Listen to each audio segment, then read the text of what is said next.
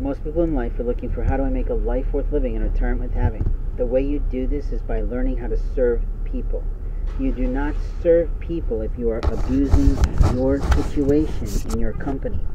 I have to talk about this almost every day with people who employ me, who hire me to talk about problems in networks, difficulties in business, and risk management that puts their entire corporation at major lawsuit risk.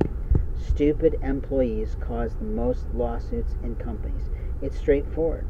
Because of training programs that fail to educate and obliterate any employee's thought of being mischievous on the job.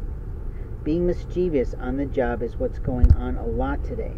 Some people that don't really want hard work will go into a company that they know doesn't really tax them in their work, doesn't really push them to become anything much other than an employee.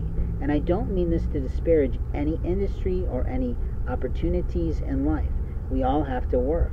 But how you make your living may not be how I make my living. I make my living based on the composition and production of words, strewn together so that I can have a living. That is my forte. Writing is my forte. Networking is my forte. Exploring people's lives is sort of my forte. Through interviewing people is my forte. I might not be the most handsome man at this moment of time, but I've also lost 16 to 18 inches in my life off my waistline. So I'm not going to look exactly like I once did. I'm not going to have the most robust, shining, flowing face because my wife is no longer with me. But the one I love is always in my heart, always in my soul. And I still will always say that. But what I'm talking about today is whether or not you understand the laws today.